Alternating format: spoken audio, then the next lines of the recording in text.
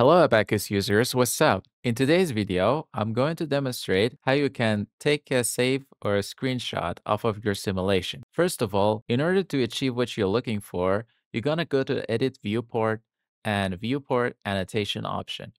Right there, you can either check anything that you would like to see. For example, this time legend can also be unchecked, or for example, the coordination or any other option that you're looking for and hit apply when you're satisfied. Next, you want to start going to the file and then from that click print. Then select you want to have all the viewports or the current viewports, and then whether you want to select the with the background or without the background. I will show you in a moment. Then select the destination. It could be a file or a printer. Right now, I'm going to call it a file and call it a sample.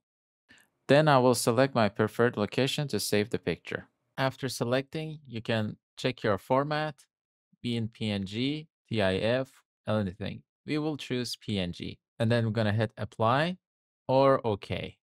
We are going to the part that we are looking for, and we can see our sample being generated right there, as you can see. Or we can go with a background enabled. In that point, we can go to the print option again, click print with the background, and then hit OK and then OK. Once done, you can check your picture. You can have your picture with the background as well. I hope that was useful to you. Thanks for watching and see you next time. Peace.